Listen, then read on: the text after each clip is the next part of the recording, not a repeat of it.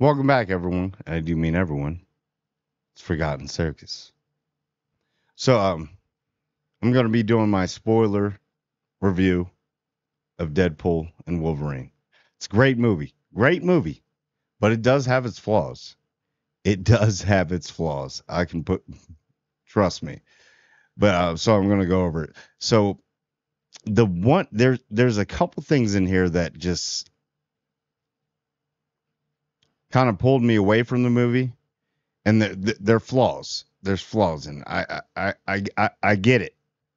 Ryan Reynolds can only do so much when, Disney is putting their little chokehold on everything. So understandable. But Cassandra Nova, and this is no fault to the actress and her performance. Her performance as Cassandra Nova was amazing. The only problem I had was it felt out of place. Because this movie it was like, who was the villain in this movie? Because you had the TVA, the sub TVA with Paradox, Hunter B-15, and I got to bring that up too. If you haven't watched Loki, you have to watch it to understand this. So there's a lot of people that will say, oh no, you don't have to watch. You do. There's a lot of hints at Loki from the show. Obviously, the TVA, the Time Variance Authority, that are a big part of this. So it was either the TVA or Cassandra Nova. See, that's the mistake they made. They had to bring both of them in. And it just didn't, to me, that just didn't work. Even though Cassandra Nova, everything she did, even the thing with like Pyro, was like, why you always got to do that? Like, get in my head and do all that. Why can't you just ask? I'll tell you. I did like that scene. She's like, hands in pocket. But, yeah, it was, she needed to be somewhere else or be the main villain in the void. The whole TVA thing was working with like Paradox, but then it's like, who was, he's doing something for something, and then Cassandra Nova is just like, I want to rule the void, but I'm gonna mess with people outside of the void and stay in the void. I didn't understand that part, but other than that, the movie it's really good. Like the whole thing, Blind Alf, and if you think that you're going to see the original cast, like people like Negasonic, Yukio. Yeah, you're always going to, you do see them in the beginning. They're just not a big part of the story at all. This is basically, if you look at it, a love letter to Wolverine and 20th Century Fox. Literally, the movie. And they didn't have to add all that. I think they should have just done the TVA or done Cassandra Nova. You didn't have to mix and match them, especially with Paradox, because Paradox to me is kind of pointless. He's another one. And it's not like Cassandra, but Paradox is literally pointless. Like, I don't understand. He's some subculture that's gone rogue in the TVA, and then Hunter B-15 apparently doesn't know what's going on, and then apparently she does. But no fault. I like Hunter B-15. I'm a fan. But I know people are like, "Where's Loki? Where's Loki? There's signs of Loki all over. Like they bring that up too. And you have to watch Loki. You have to understand it to a lot of this movie. But yeah, that part, it's like who's running what. So okay, so there's a scene when he gets the upgraded suit from Paradox, and it is pretty upgraded. So they went with the more brighter red, which is more comic book accurate. I did like that. That was good. And they sent him basically on a hunt to find a Wolverine, because that he's the anchor being of his universe. If he's doesn't want to lose his universe. So I don't know how did Paradox do that? So he's going back. He gets Logan from Logan, with the adamantium, and that scene was actually funny too because they go back in the middle of the movie and there's like a prequel of what happens there, and then that was pretty crazy. That was like some Christopher Nolan type stuff. I did like that. But and he's beating everybody up with the adamantium skeleton. It's hilarious, and you can still see the grave from Logan. That was pretty funny. So he's got to find a Wolverine because that's the anchor being. He's got to bring the Wolverine over to save his universe. So he goes through all of them, and that the funny thing is they actually played everybody. So all those guest stars and guest people there are that you thought were going to be there are not there at all. So I did like the smaller Wolverine, like the dwarf size Wolverine, which is funny, which is more comic book accurate. They go through like, and it's all Hugh Jackman, different Wolverines like Patch and stuff like that. But and then they do the that was good. That was good. They do the Henry Cavill Wolverine scene, which was really good. Yeah, that was funny. But so then we go back. So this movie's like, oh, there's so much stuff going on that I have to keep going back and trying. So this is going to be all over the place, but I'm going to name a lot of characters. So one of my favorite characters in the movie actually is Channing Tatum as Gambit. Wow. With that Cajun accent, that was speaking of Cajun boy. Yeah, that Cajun accent. Whoa. Seeing him on screen as Gambit, and I want to see a behind the scenes because if nobody knows the background of Gambit and Channing Tatum, he was supposed to be Gambit. Like it was signed, sealed, and delivered, and it didn't happen. And he was like heartbroken. He said that he really wanted that role. And to see him as it works. So if there's any on my wish list, if you want to do anything Marvel with Gambit, since you got all the rights now, he's still young. He still got it. He's still, I mean, in this movie, he's so good as Gambit. And then you get like Daphne Keene X-23, so they're giving Wolverine the pep talk. You were never the right guy or whatever, which is pretty cool. And they do glimpses, like it's a therapy session for Wolverine. It really is. And from what I've seen and from what's been said, he's obviously going to be in a couple more movies coming up. So stay in shape, Hugh. You can do it. You're almost about 90. It's like, nah. But there are some scenes with Hugh that just he's still. It's really a Wolverine movie, to be honest with you. But yeah, so you got like X-23 Daphne Keene, and I mean, she fooled everybody and said she wasn't going to be in it, but she has a huge part in this movie, which is funny. She's like, "Oh, I'm not going to." So no, like paparazzi or anything caught her on set for like the whole time because she's in a lot of the movie, but the the stuff that she does in X-23, like she's so good. Daphne Keene is great. And then we got so you got and then Chris Evans. Chris Evans in the movie. It was so funny because when they're in the void and they're about to go to Cassandra Nova and Cassandra Nova. Okay. So you really think that like when he shows up it's like Captain America. Oh, it's Captain America. And then when he took the thing off and said flame on, I was like, no. And then apparently Deadpool gets him killed by Cassandra Nova because he makes up this story. And Wolverine's like, nah, dude. He's sitting there like, no, that's not what happened.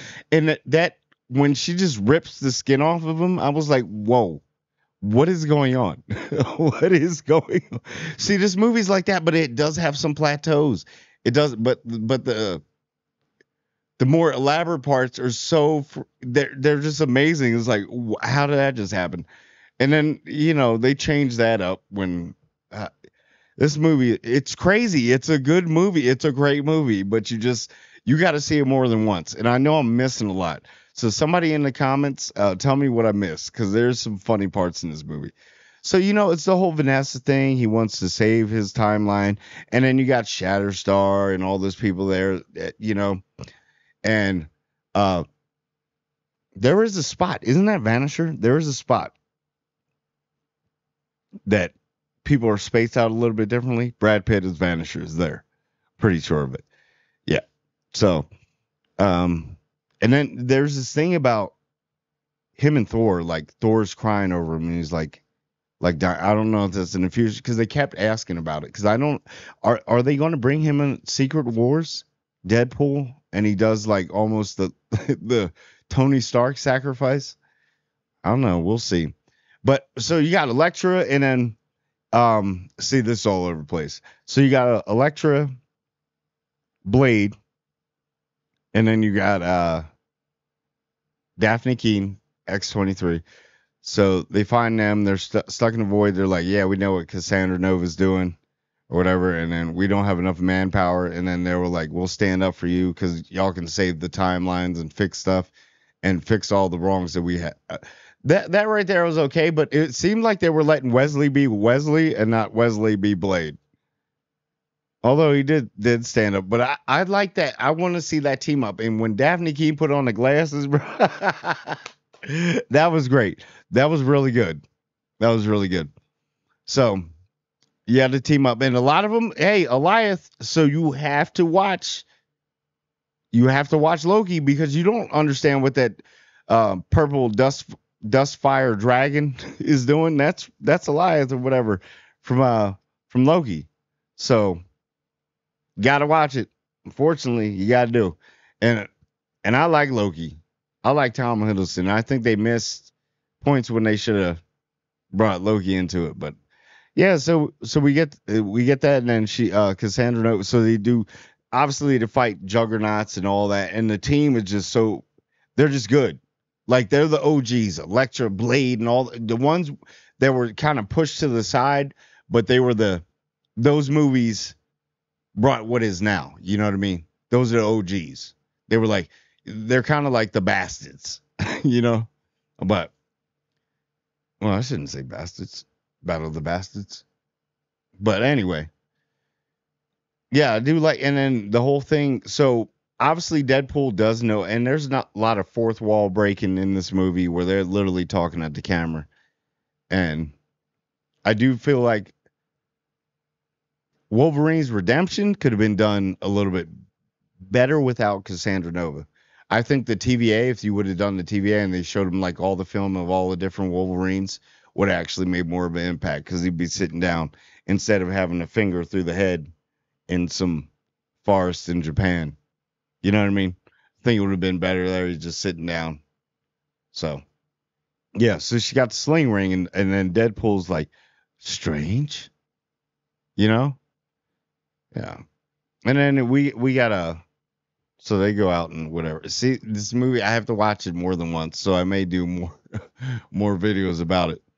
But all the Deadpools are great. You got the cowboy Deadpool, you got the one with the short arms Deadpool when he's fighting all the Deadpools, and he's like, "Yo, I got the Wolverine," and that scene is dope because yo, Wolverine is freaking ridiculous. And then they show the mask. They put they may be doing this because he is getting a lot older, but it worked.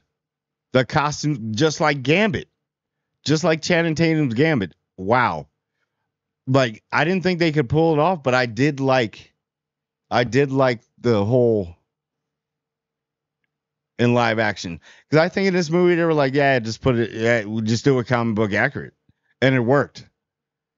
But when he puts on, and then there's a scene when the lady is looking at, he rips off the top or whatever. So he apparently wears it underneath everything because he's a failure, and he didn't want to wear it. So after everybody in his universe died, he wears it. So that was pretty that was pretty funny when he ripped it off and everybody's checking him out like, damn, Hugh?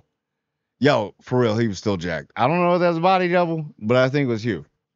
Because Hugh, yeah, but that was dope. But I like how the eyes moved like Deadpool, which was pretty cool. That was good. So it works. And just like the Gambit one worked. So, I mean, there's a lot of villains that you see, like the Sabretooth thing was blah. Whatever. He just ran through Sabretooth. But the two of them together, it was a therapy session. I did like that. The movie it's good. Like the action sequences are totally finished. Like you don't have that Flash problem where it had the potential, but the CGI and everything was like, ugh. So basically, you got just in the end, and in Cassandra Nova with the whole we're destroying all timelines. I'm gonna do all the spaghetti thing from Loki that you need to see yet again happens. Like, why is this happening? Paradox is doing his thing, but he's not. He's on this side, but he's playing that side, but he's playing this side. And then 100B15 with Peter, they have a thing going. Apparently, there's something with them, so that'll work out in the future. But this definitely opens up for Deadpool has to. This isn't the last time you'll see Deadpool, and it's not the last time you'll see Hugh Jackman Wolverine. It will not be because he brings them. So they kind of fixed our timeline or kind of stabilized it, but other timelines are kind of broken that can go into this timeline. They got to pick and choose. So I don't know what they're doing with that, but we'll see. Definitely a big part in the MCU right now. So, and like Dogpool and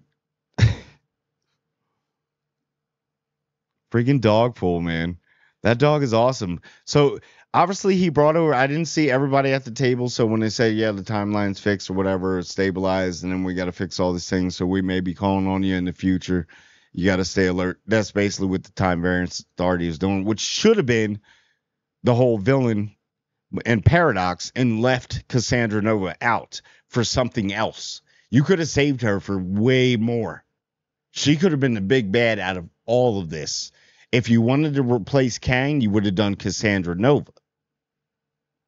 So, but he's sitting there and he's with everybody, and he got to see Wolverine, Logan with his daughter. She knows obviously that is her dad, but definitely from different timeline. But it seems like everybody's, and then he tells her to talk to Vanessa and be like, you did it all for her. Like, I mean, you did it for us, but you did it more for her. So I did like that. The movie definitely is fun. It's great. It has its flaws, but it's a superhero movie. Remember, these are people running around in darn costumes. Okay? So Disney, you can tell Disney definitely had their hand in a lot of this. Is it going to bring back the superhero? It's the superhero phase where genre, where we're back again, where we're in Avengers, Infinity War, Endgame, Wakanda Forever, or my bad, Black Panther. Yeah, Wakanda Forever. But yeah, is it going to do? It's a step. So this makes me worry.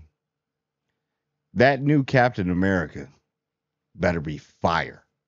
You spent the most amount of money that you've ever spent on a movie. Is it? No, I think Indiana Jones got to be with reshoots. It's up there. It's up in the top 10, so it better be fire. So I don't know how this all connects because, go either way, but I definitely enjoyed the movie. I thought it was great. And I thought that how they took out the original cast and started with the new cast and still had it was perfectly placed, except for a couple things, man. If you would have taken those things out or figured out which one you wanted, it would have been a perfect movie. But anyway, I still give it I out of a score or whatever, out of 10, I'll give it an 8. Or no.